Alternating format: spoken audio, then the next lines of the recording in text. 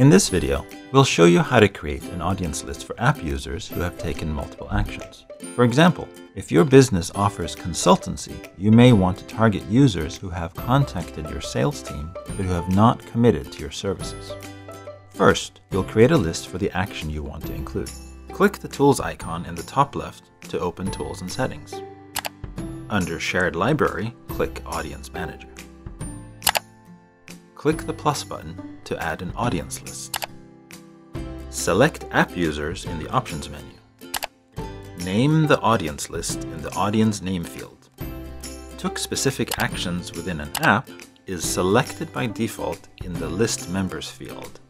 This is the option you'll use for this list. Select your app in the drop-down app menu. Under Include People who took the following actions in the app, select Match Any Rule Group. Select Event and Equals in the App Actions Selector menu. Insert the action you want to include in the action field.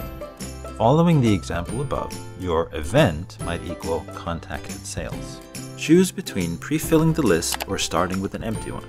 Insert membership duration in number of days. Add an optional description of the audience in the audience field. Save this new audience list by clicking Create Audience. Now you'll create a list for the action you want to exclude. Click the plus button to add an audience list. Select App Users in the Options menu. Name the audience list in the Audience Name field. Took specific actions within an app is selected by default in the List Members field. Select your app in the drop-down app menu. Under Include People who took the following actions in the app, select Match Any Rule Group. Select Event and Equals in the App Actions Selector menu. Insert the action you want to exclude in the action field. Choose between pre-filling the list or starting with an empty one. Insert membership duration in number of days. Add an optional description of the audience in the audience field. Save this new audience list by clicking Create Audience. Now we'll create the custom combined list of both the action you want to include and the action you want to exclude. Click the plus button to add an audience list. Select Custom Combination in the Options menu.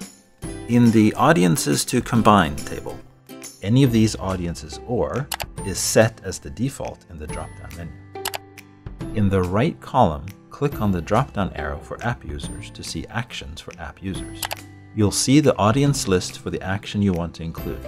Select the box beside it. Click Done. Click And. Select None of these audiences in the drop-down menu. Again, in the right column, click on the drop-down arrow for app users to see actions for app users. Click on the list with the action you want to exclude. Click Done. Click Create Audience to save this new list of combined actions. This will be the list you use for this use case.